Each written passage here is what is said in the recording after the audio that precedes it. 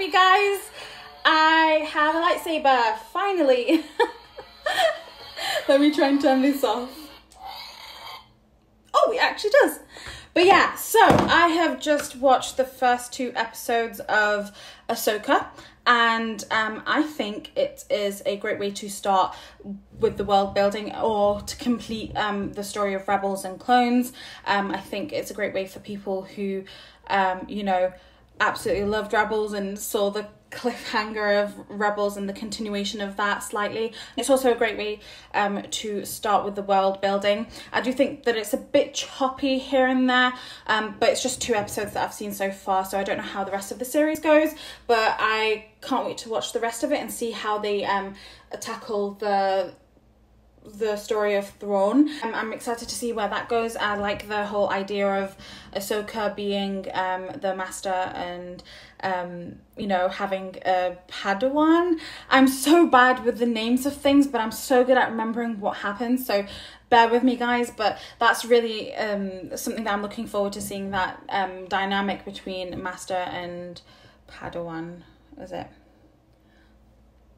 Jedi and Padawan?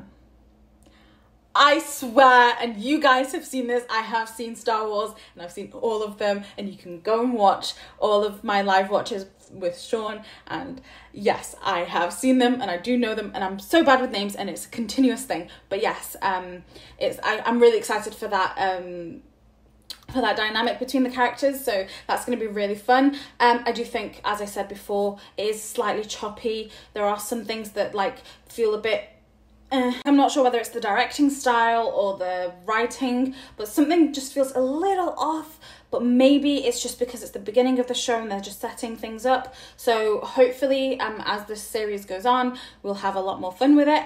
I am looking forward to seeing that relationship between you know, that.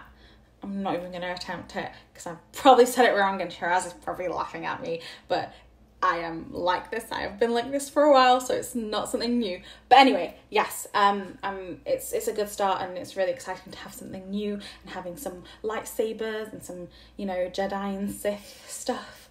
So I haven't given any spoilers, I don't think. I tried to keep them spoiler free, but yes, it's going to be so exciting to see that, and I hope they do manage to actually deliver and do a really good job with it, because it's an exciting thing to watch and to see those characters develop. But yeah, till next time guys, let me know how you find it when it starts, if you do give it a go.